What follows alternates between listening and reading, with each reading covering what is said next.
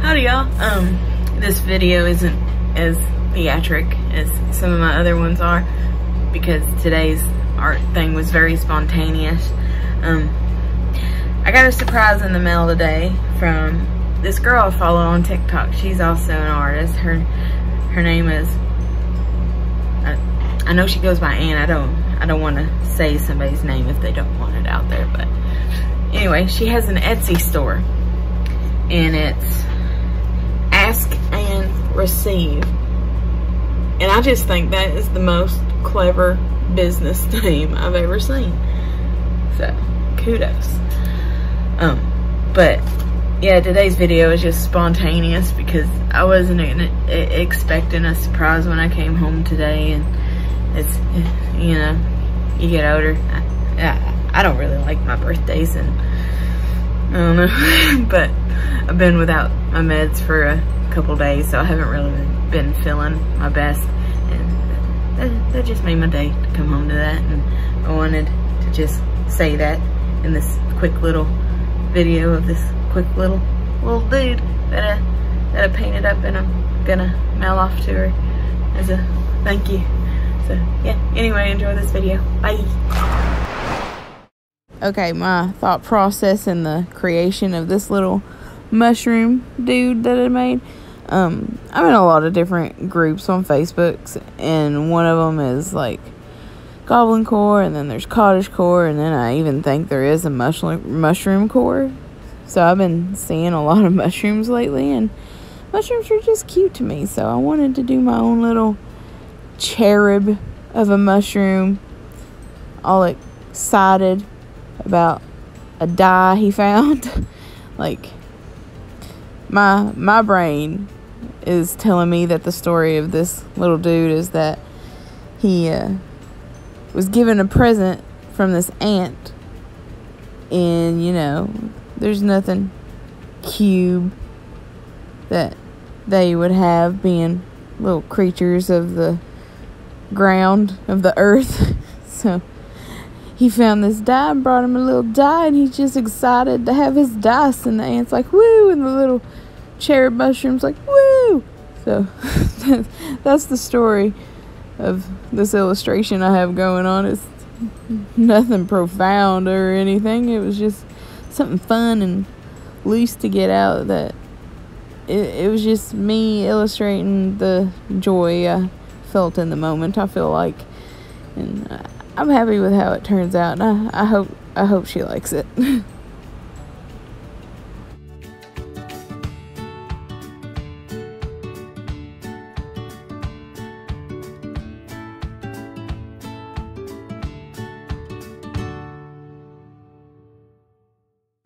So to add to the spontaneity of this thing, I have just like cheap Crayola watercolors just at the ready for like sketches and doodles and things, but I also have them at the ready because it kind of helps you to limit your palette, and if you're wanting to create something that's quick and free, to me it helps to have a limited palette, because then you're forced to actually kind of think if you want to mix colors.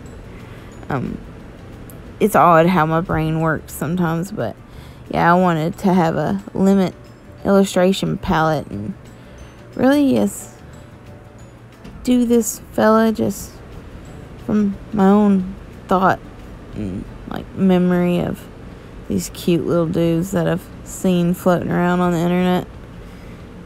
So that's the reason for the paint palette I did choose.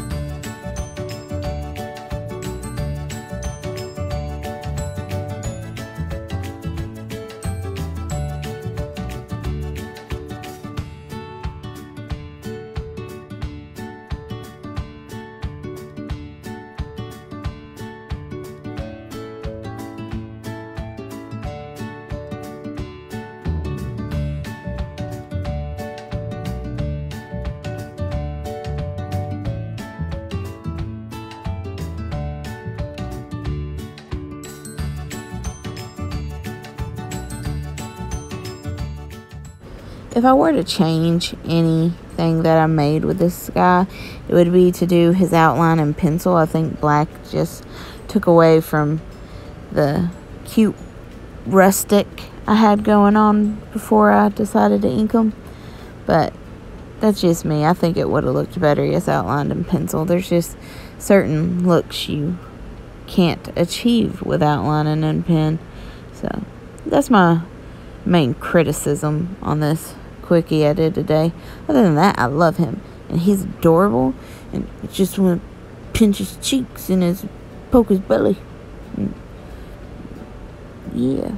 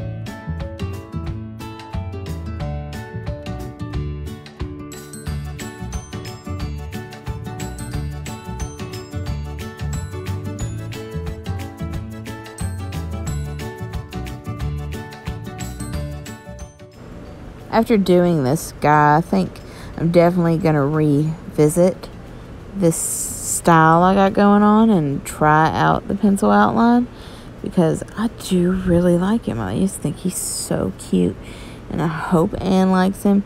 Please visit her links that I'm going to put down below.